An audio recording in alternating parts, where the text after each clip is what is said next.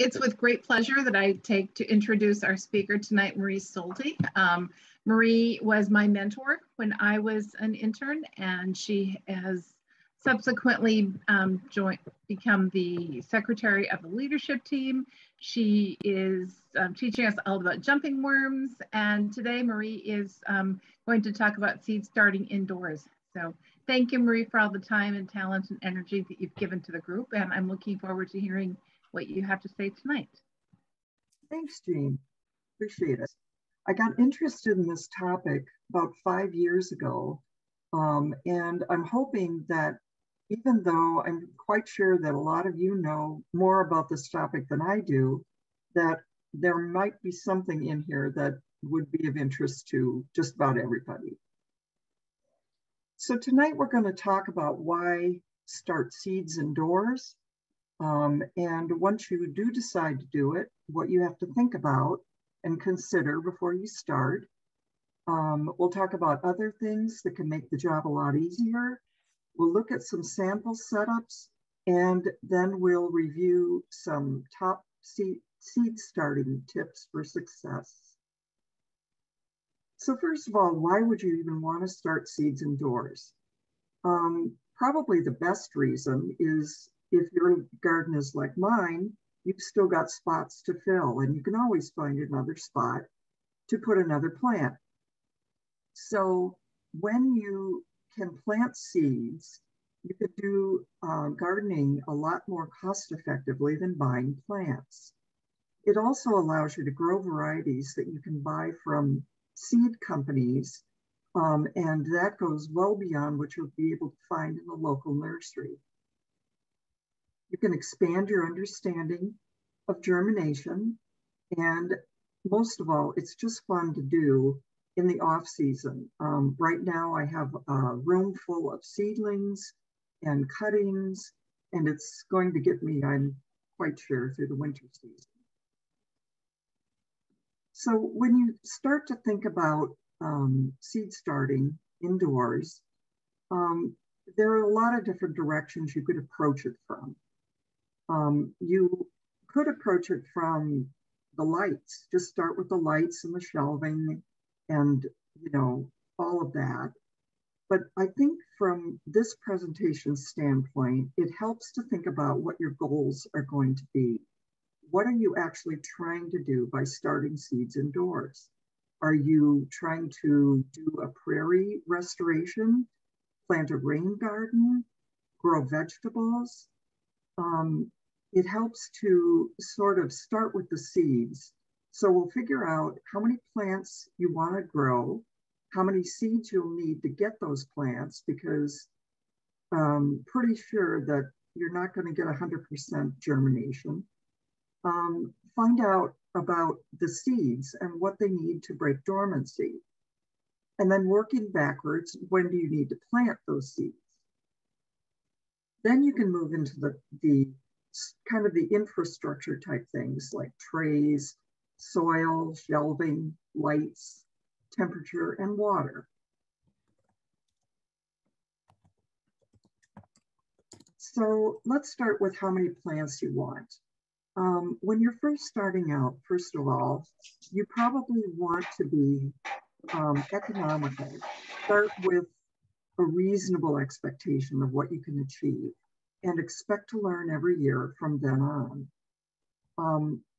For the purposes of this discussion and to illustrate some of the things you'll need to think about, we're going to pretend that we're going to plant a rain garden along a boulevard. We're going to plant some peppers, and we're also going to plant some tomato plants because we like to eat them right off the vine. To figure out how many plants you want, you probably, for a rain garden, are going to need a plan. Depending on the size of your plot, these 10 plants might make up the plants in your rain garden. And these actually came from the Prairie Moon Nursery website, which is, if you haven't discovered it yet, is a fabulous site for learning more about native plants. So we're going to assume that we're going to have a rain garden that has 10 types of plants, and we're going to have 10 each of those 10 plants, which will give us a total of 100 plants. Then in terms of peppers, you're going to grow poblano peppers because you love to make chili rellenos, and you also want to be able to dry them to keep ancho pepper powder for your cooking. In addition, we'll have 3 tomato or cherry tomato plants. So between the rain garden, the peppers, and the tomatoes, we're talking about 112 plants. So if you want to have 112 plants, how many seeds do you need? You know, as we talked about earlier, you're probably not going to get 100% germination. When you buy seeds, sometimes the package will tell you the percent germination. In the upper right picture there, you can see some of the seeds that we've ordered for the greenhouse crew, tomatoes and peppers for this year. And Johnny's Seeds does actually give the percentage, which are highlighted in orange. But if you don't know what the germination percent is, you can still figure out an approximate germination percentage from by doing a germination test. And to do it, it's pretty simple. You take a paper towel or a coffee filter and you moisten it. You count out 10 seeds onto the filter. You fold the paper over the seeds, making sure that the seeds aren't touching. Put it in a plastic bag and throw it up on top of the refrigerator. Then every 2 to 3 days after you've put them in this plastic baggie, check the seeds, and then every day after that, watching for germination. You can calculate the germination percentage by taking the number of seeds that actually germinate divided by the 10 seeds you tested. So if you have 8 seeds that germinated, divide that by 10 and you have an 80% germination rate. You can use the same strategy, the germination test. It works really well whether you are using an old seed packet or if you have brought in some of your own seeds from your garden. So for those 112 plants that we want, we're going to assume that all those plants had an 80% germination rate. So to get the number of seeds you have to plant, you take the number of plants you want, divide it by the germination percentage, and then you'll know how many seeds you need to plant. And I won't go through the math here with you, but I've illustrated it here on the screen so that you can see between the rain garden, the peppers, and the tomatoes, you're going to need to sow about 146 seeds to get the plants you want. The next thing to do is to see what each seed needs to break dormancy. You can get some of this information if you have them in a seed packet, but again, if you brought in seeds from outdoors, or you may have seeds that were separated or were given to you from their packet, you need to know that seed coats are impermeable to moisture and oxygen. And that's because plants have biological strategies so that when they drop their seeds, they're going to germinate when they're supposed to. So they fall in the summer, the rain wets them, and gradually over the winter, the cold breaks them down a little more, it rains in the spring, and the seed coat inhibitors are washed away so that when it warms up, the seeds will germinate. Indoors, you have to mimic that so that you can break the dormancy and allow the seeds to germinate. There's a couple means to do this, and you may have to do some research with the seeds you have, particularly if you don't have a seed packet that explains a lot about what the seed is going to need. For instance, in our rain garden, one of the plants we're looking at is red milkweed.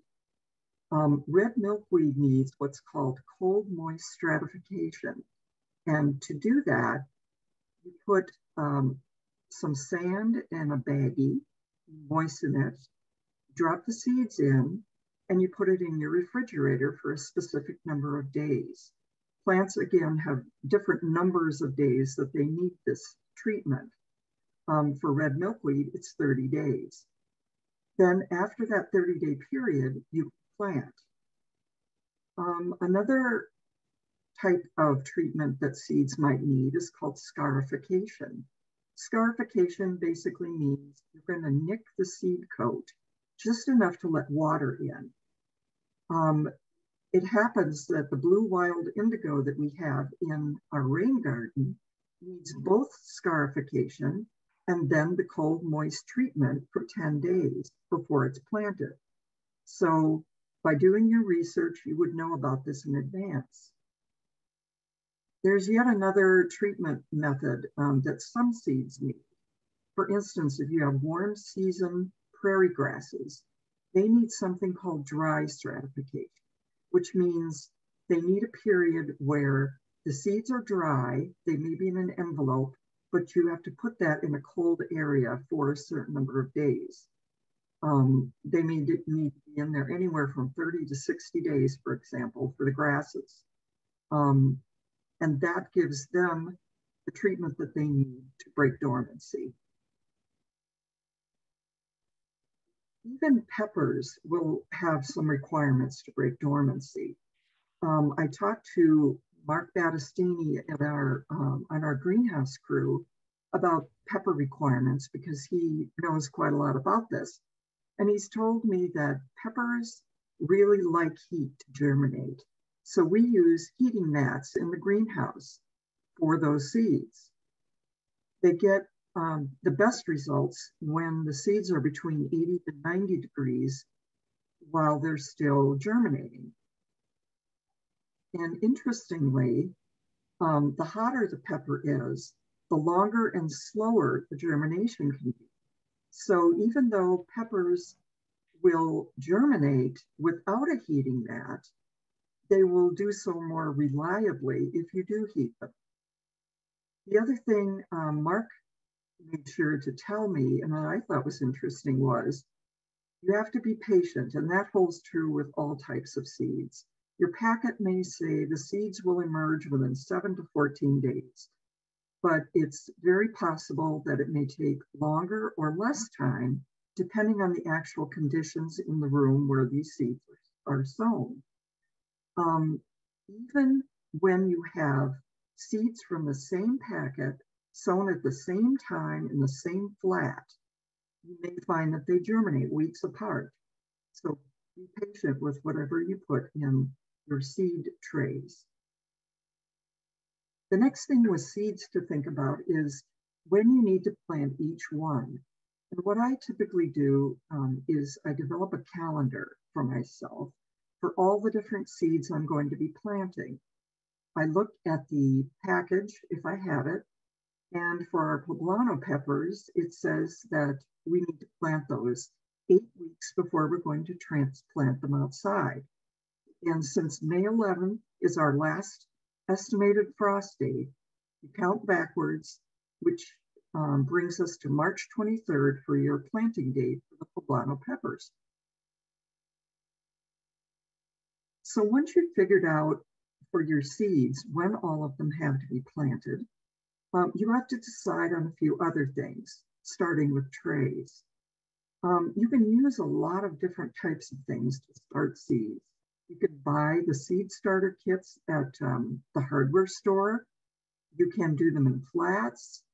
You could even put them in takeout containers or yogurt containers. Lots of things work as long as they have holes for drainage. But what you need to think about when you get seed trays is the fact that if you get seed trays that have very small cells, they're 1 inch across, say, you probably are going to need to transplant those seedlings at least once before you can transplant them outside. It's important to think about that, especially when you come to your shelving and your lights, because if you planted, say, the tray in the bottom right-hand corner of the pictures here, that holds 40. Well, the tray cells are only about 1.5 inches across. And by the time those have to be moved up to the next size pot, you're going to need twice as much space and twice as many lights. So that's just something to consider. You should also remember that whatever you decide to plant in should have a cover for it, so that when the seeds are sown in the trays, they will have a little dome above them that acts like a little greenhouse. And you would take that plastic off the tray as the seedlings emerge. In terms of soil, pretty straightforward. Don't use garden soil. Garden soil has fungus and bacteria in it that can quickly kill young seedlings. Your best bet is to start with a seed starter mix, Jiffy seed pellets, which you see on the bottom there, or a homemade mix that contains no garden soil, such as a combination of a gallon each of peat moss, vermiculite, and perlite. The reason that you start with seed starter is not only because it does not have the bacteria that will kill the seedlings, but because the seedlings will have the room and the air that they need to be able to push up above the soil and push down so that their roots can grow. In terms of shelving, just about anything works. What you see in this picture is Nancy Schumacher, who is a commercial native plant grower. She lives between Hampton and Randolph. And her husband built her these shelves. One thing that Nancy had seen in using just regular shelving is that she could lay a seed tray lengthwise across the shelf. But once she tried to turn it sideways so that the width would be toward the front of the shelf, she couldn't fit more than 3 of those standard trays on a shelf. So her husband built her these so that she can now fit 4 of the standard seed trays across the shelf, and that all of the seedlings in those trays have a light above them. This seems to work for her, and it actually was pretty ingenious. So shelves, first of all, need to be functional. You want it to be able to fit your trays on the shelves the way you want them. You also have to be sure that you can attach lights to the shelving so that you can raise and lower them as the plants are growing. And you can also plan for transplanting on those shelves. For instance, the 4 trays that Nancy can fit on one shelf, when she pots those up, it will be twice as many plants, which means twice as many trays, and she has another shelf below the first one to be able to accommodate all those transplanted cells. She also supplements with natural light, and she's told me that even with the lights on, the supplemental light will, the seedlings grow toward that supplemental light on a cloudy day, even with the lights on. So if you have natural light, do try to utilize it because it will help your seedlings be stronger. I think lights are probably one of the most confusing things for people who are starting out with an indoor seed starting setup. There are 3 characteristics of light, just to make it simple. The quantity of light, which means how intense it is. The quality of light, which refers to the wavelength at the plant surface.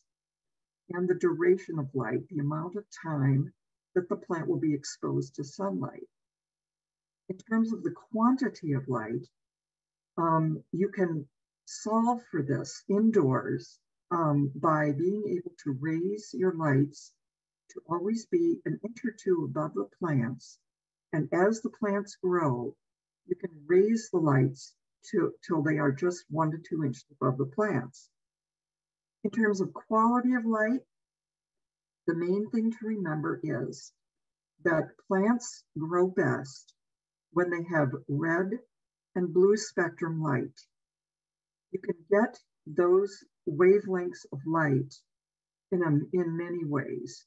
Incandescent lights do not work because they don't have these wavelengths, but LED grow lights will work.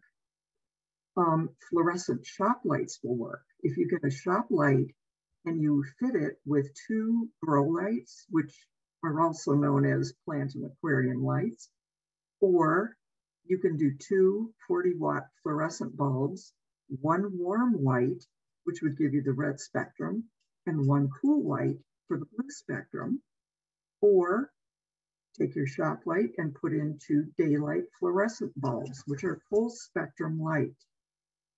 The reason that the daylight fluorescent will work is because it's a total spectrum light, meaning it goes all the way through the cool to the warm. And it does have both the red and the blue that the plants want and other light spectrums that they don't care about. They still work. And in fact, if you look at the selections of light under quality of light, from LED down to the daylight fluorescent bulbs, you can pretty well assume that that goes from most expensive to least expensive. It can be done for a lot less money if you don't mind working with shop lights. The duration of light, really all you need to know is, according to the U of M, seedlings need about 14 to 16 hours a day to grow at their best. You can use a timer to start and stop the light so you don't have to be running back and forth and checking on them or getting up at 4 o'clock in the morning or anything crazy like that. All you have to do is set the timer and they'll do the work for you. Now, in addition to that, as we talked about earlier with the peppers, you may have some special temperature requirements for germination. Some seeds like warmer rooms, for instance, 70 to 75 degree range. My downstairs, which is where I have my light set up, is probably between, I would say, 60 degrees and 70 degrees. It doesn't mean I can't germinate seedlings downstairs. It just means they're a little slower if the seeds need a 75 degree temperature. Again, read your seed packets well in advance and you'll be well prepared for whatever is to come. The next thing you'll need to think about is water. Make sure you have water near your shelves, which sounds pretty obvious, but when you have a lot of seedlings, it's an easy thing to forget about. And especially if, like me, you have softened water. We happen to have a water softener, but our cold water in the kitchen bypasses it. So I can use my tap water as long as it's cold and bring it down into the basement where my plants are. And I'll tell you, I get my steps in going up and down the stairs because I don't have a closer water source. But make sure you have a water source nearby. When you get ready to plant, you want to pre-moisten the soil so the seeds don't get disturbed by water after you plant the seeds. We'll talk about that a little bit more there's a slide on tomatoes that we'll talk about in a minute. Then once the seedlings emerge, bottom water or mist the seedlings to water them. That way you won't dislodge them, especially when they haven't had much time to establish a root system. And also, just a reminder, don't overwater. The soil should feel cool or slightly damp about 1/2 inch down. Overwatering is one of the easiest ways to kill seedlings, and I can attest to that. Okay, here we are on the tomato seeds. I got these recommendations from Ginny Burkapek, who is also in our greenhouse crew and has a lot of experience with tomatoes. She advised to start when the package says, which I totally agree with that. And according to the packet that I have for my cherry tomatoes, it says 4 to 6 weeks before the last average frost date. Don't plant tomatoes too soon. If your package says 4 to 6 weeks, that is the ideal time before those plants will be put out into the garden. If you plant them too soon, the tomatoes are going to be very spindly and weak and will likely not even catch up, even if you did plant another set 4 to 6 weeks before the last frost date. Those would likely be healthier and stronger than the ones you planted earlier. It's a good idea to create your labels before you sow. I can attest to this because the first year I planted, I had rows of tomato, pepper, and then I had several flower types that I was planting, and I thought I was being careful. But when you put the plant seeds in at the right depth, you can get distracted with what you already have planted and what has not been planted. If you create the plant labels first and put them in the cells before you sow, you're going to not forget that crucial step and be confused when you've rotated your trays and forget what you planted.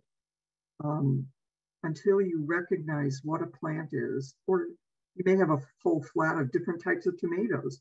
You're not going to know which one of those is the cherry tomato if you don't mark them.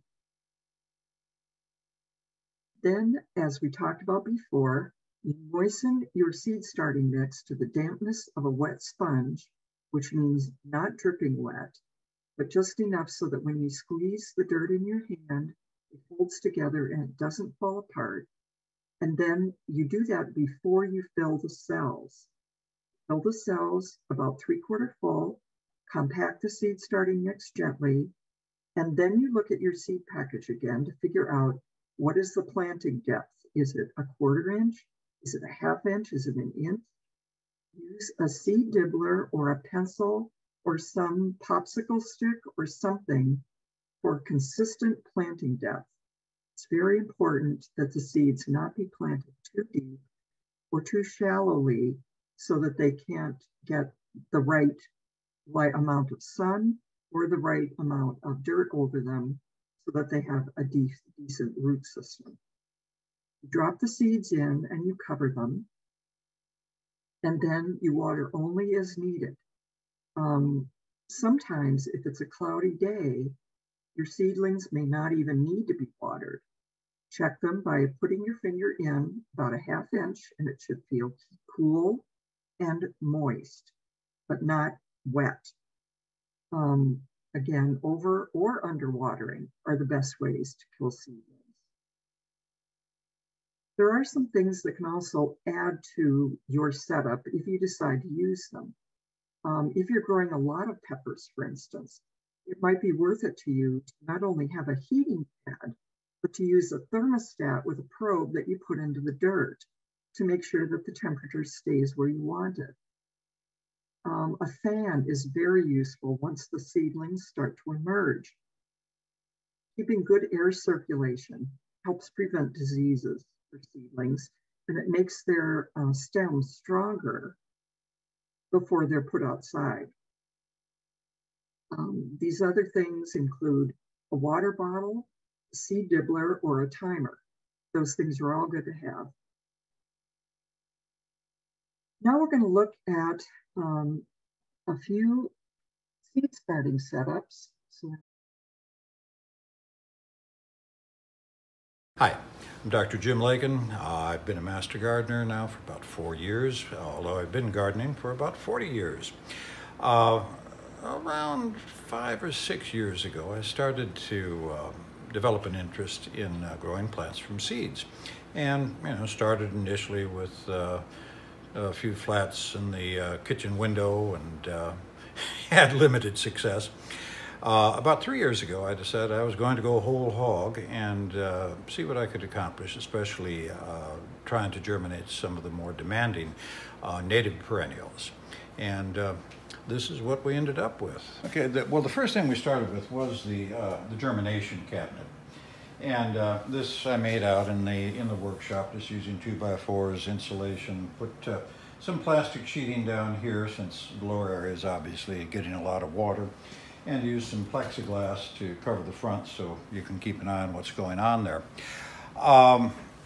Actually, totaling it all, it was about $400 or $500 in material by the time we got the lights, the heating there, and of course the thermostatically controlled heating pads. The lights, of course, are on timers also. But if you got a warm area in the house, you can do it for a whole heck of a lot less money. But since we were using a garage area and I was having fun, I perhaps spent a little bit more money than was absolutely necessary. I'm Paulette Black. I've been a master gardener I was an intern for a year. Now I guess I'm a master gardener, learning all the time. Being with the lights, a grow light system, and I was given this by another gardener who had used it and worked with it and was done with it. So I was lucky enough to be the recipient of this. I started gardening and doing plants upstairs in the sunroom, growing sunflowers and some of the spider plants, coleus. So now I have this system, which I've never had before. This is the bulb for the plant stand, and it's a fluorescent bulb, and it's 4 growing plants. So yeah. I'm Marie Stolte, and I've been a master gardener since 2019, or actually an intern, but whatever. Anyway, I'm a master gardener, and this is my indoor seed starting setup, which since it's the off season, these are actually all of the annual plants that I take outside in the summer and bring back in the winter, and some cuttings and things that I'm kind of playing with. I started my seed starting with one of these IKEA shelves that was just repurposed. We had used it downstairs in the basement for something, and I bought 2 of the 4 bulb LEDs, and it's a perfect size for a seed tray. So the seedlings start quite nicely here. I've grown, these are some coneflowers that mistakenly propagated before they were supposed to, and so I brought them indoors this fall. And I also have some sedum that it's normally an outdoor sedum. They live outdoors all winter, but I brought them in just for something a little different to look at. This is how I started, with just these 2 sets of lights and a tray of seedlings. Unfortunately, this setup doesn't work the best once the seeds get a little larger, because the distance between these shelves is not very great. And so that's one of the things I regretted about it. Janice Gessner, and I've been a Dakota County master gardener for about 11 years. And all during those years I've started plants on my own at home. And my husband Bob here is the one who created my little setup so that we can grow those plants starting anytime we want. So if you add up all the costs, current costs, the rack, the light fixtures, and the S-hooks chains, the power strip, the timer, and 12 bulbs, total cost would be about $350 if you were to buy it now. My name is Robert Hatlevig, and I'm a Minnesota Extension Master Gardener from Dakota County. And this is my propagation system. I set up my system in the laundry room so I could hang the lights from the floor joists. You can probably see the chains and the S-hooks. This is so I can raise and lower the lights as needed. I also used a car reflective shield to line the walls. This helps the light to be reflected back onto the plants. I haven't planted any native seeds yet, but I'm ready to do it any day now. I have round 4-inch pots, square 4-inch pots, and 5-inch tubes. The tubes I'm experimenting with for the native plants because native plants grow tremendously long roots, and in a shorter pot they get root bound. This year is the first year that I've started to use lights to grow plants inside. Before that, I did winter sowing. And winter sowing is when you use a container similar to this. This happens to be a mixed lettuce container. And I clean it out, put in 4 to 5 inches of soil, put native seeds on the top, and put it out into the snow. I put the lid on it. It acts like a little greenhouse, but not much happens for the first couple of months. The seeds go through the process called stratification, and sometime in the spring, probably late spring, they start to sprout. The only problem with winter sowing is that you get very small plants by the end of May, and probably too small to sell in a garden sale. So that's why I'm planting some under lights this year.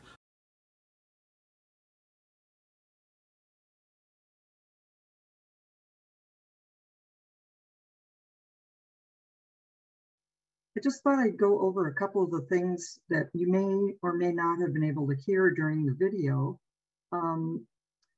Jim keeps his garage setup, when the door is closed, it stays about 30 degrees. But with that cabinet, the seeds are kept sometime between 70 and 90 degrees within that cabinet. He has 2 sets, actually 4 sets of lights. They're full spectrum LEDs, and they plug into each other. So it enables you to have lights that, that link. And he also has several fans in there to run 24/7 so that there's good air circulation for those little seedlings. Janice Gessner's setup, she had a 6-foot tall shelf. Each of the shelves is 4 feet long and 18 inches deep. She has those, each shelf has got 2 4-foot shop lights that are held with chains and S-hooks. And she uses the daylight bulbs, which are only about $3 per bulb, less expensive than grow lights. They are all plugged into a power strip and a lamp timer, and she keeps the lights on for 18 hours a day. Paulette Black has a setup that has 3 fluorescent shop lights. They've got grow lights in them from Lowe's.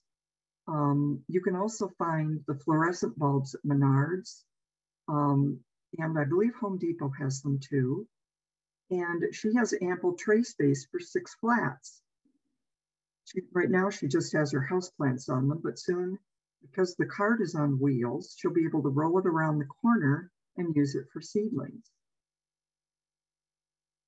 Robert had his laundry room has got the chains and S-hooks hanging from the floor joists up above so that he can raise and lower lights. He uses a car reflective shield to reflect light back to the plants. And I wanted to point out again those small tubes in the back, the 5-inch tubes. Native plants have notoriously long roots, and so that will give them a great start before they have to be planted outdoors. My downstairs setup, repurposed shelves.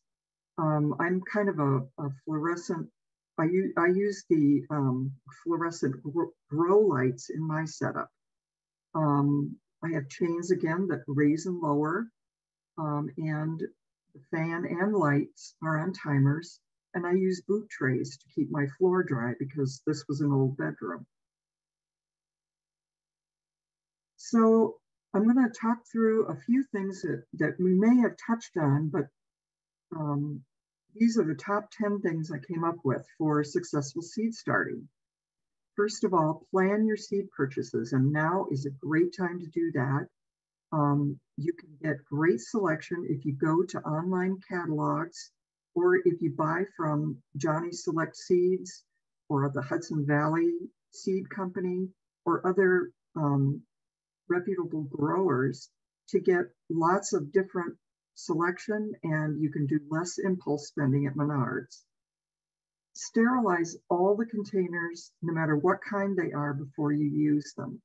If you have a brand new Jiffy tray with a built-in cover, you don't have to sterilize that, but sterilizing is not difficult. You take the containers, scrub off all the dirt you can, and use a 1 part bleach to 9 parts water in a bucket. Just leave the containers in there for about 15 to 20 minutes before you use them. Rinse them off well, and you're ready to go. Wet seed starter before you sow the seeds, because again, then you won't have to water the seeds right after you plant them. The picture shows what seed starter mix looks like when it has enough water to be what we call moist. It's not dripping wet, but it holds together when you squeeze it in your palm. Add natural light where possible and rotate trays because it will help your plants be stronger. And a good idea is to set up your shelves and lights where you'll see them every day, especially when you're growing seeds, because you will need to check them daily to make sure that they don't need water, or to see whether there's any sign of disease, because you want to catch that early. So it's much more convenient.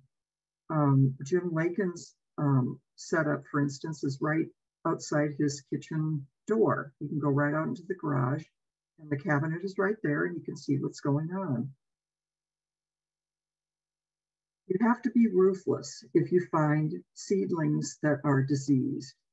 There is a fungus called damping off disease, and you'll know you have it if all of a sudden seedlings that were growing start to wither, they just fall over, or the base of the seedling where it touches the soil gets black, and then it falls over. Once you see that, if it has damping off disease and if it's in a tray, that disease passes through soil, and it will go through a flat of seedlings like wildfire. So if you see a diseased seedling, get it out of there.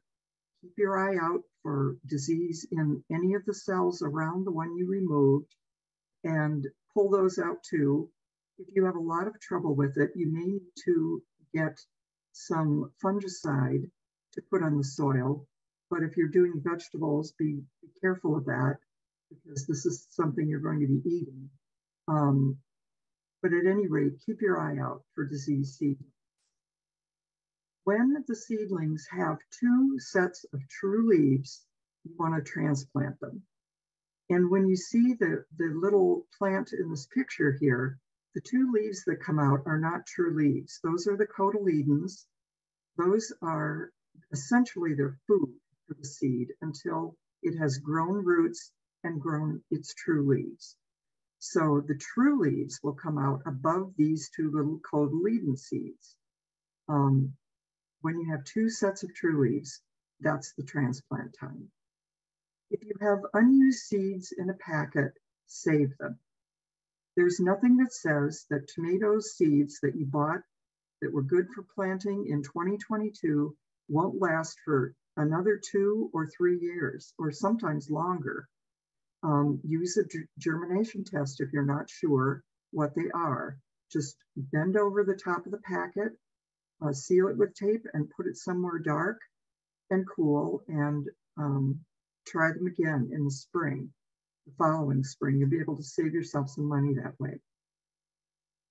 Be sure to harden off all your plants before putting them out in the garden.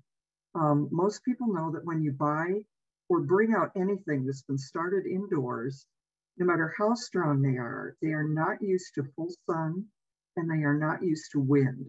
They have to get used to that before you put them in the garden or they will die.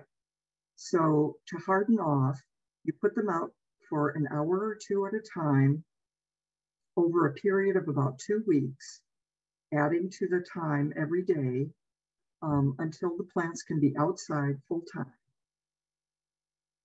And the number 10 tip for successful seed starting is if you're not sure you want to invest in seed starting, but you do want to try to do it, try before you buy.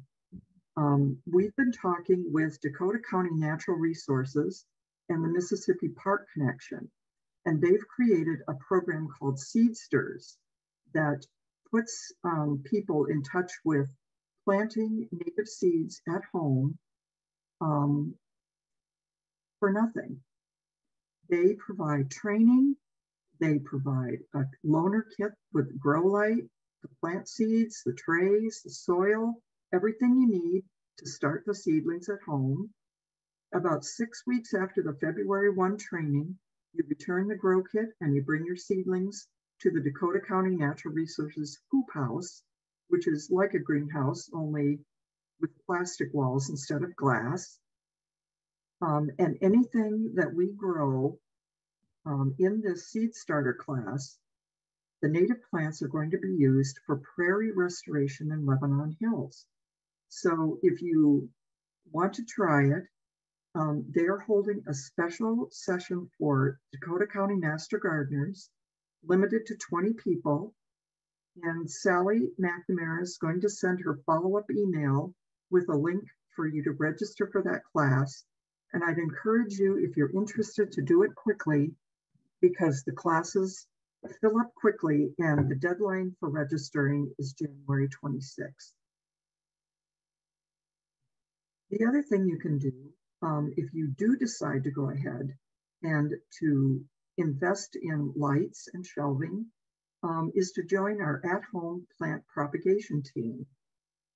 These 8 people, including me, I'm not on that list, but I am one of the people on the team, have agreed to plant 1 to 2 flats of seeds for the plant sale in our homes.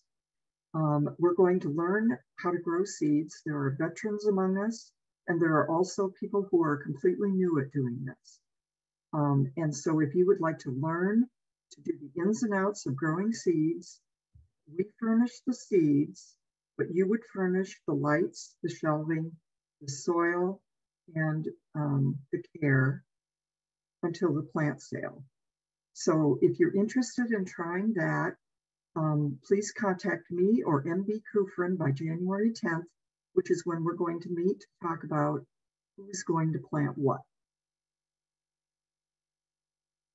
And finally, last but not least, thank you to everybody who helped me with this presentation.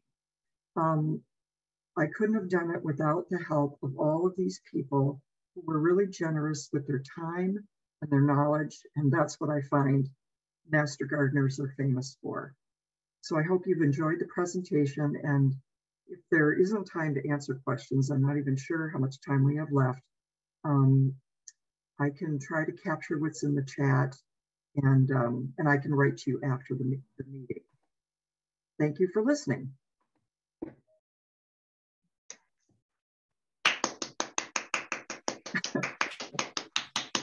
Thank you, thank you. Thank you so what you, Marie, you just said you're going to go through the chat and see if there's questions you're going to answer. I can do that for you. Oh, that would be great. That would be great. Of course. There are a few questions. There's lots of comments. The first one is MB put a note in that there is a link that you can go to the hub and find this presentation, which is probably the best thing everybody needs to know. There are a lot of comments in here. One of the questions that wasn't answered in the presentation, because I think most of them were, is do you maintain the heat mat on the peppers and tomatoes after they've germinated? I'm not sure if Mark or Ginny is there. I can tell you that once mine have germinated, or most of them, I should say, have germinated, because as we talked about, they can actually germinate at different times. But I wait for most of them to germinate before disconnecting the heat mat. Okay. There was a question about why the refrigerator, and I think the obvious question is because of the heat, but do you want to comment on that one? Why the refrigerator? Yes. Why do you put your seedlings up there? No, when you're talking about the germination test, if that's what you're talking about, you put it on top of the refrigerator because it's warm up there. Okay. So if you would have another warm place that would work as well, you can also use someplace else. That's just one that was suggested. Okay. I think all the other questions that were asked were answered. One of the question was to Robert about what did you use for your tubes for your natives, and it was PVC pipe. And Tori Clark made a comment that LED bars work well. They're lightweight and making them easier to adjust and lower the profile so you get by with less space between shelves. That's great. Really important. Thanks, Tori. That's very good to know. Other than that, I think the other questions were really pretty much addressed in the in your discussion. Good. I have mentioned sprinkling clove seasoning to prevent damping off. Has anyone ever heard of that? I was struck by that. I have not heard of that, but that is something that I wouldn't mind trying. I can tell you, I was living in New Hampshire. This was many decades ago. And we had a community garden there. And the University of New Hampshire vegetable expert came out and observed our community garden often. And he was the one that was telling me about this. He said, after you get them planted, I can't remember, it's been so many years, but there is a chemical compound that is given off. You don't want to get it directly on the leaves because they will burn and spot the leaf a bit.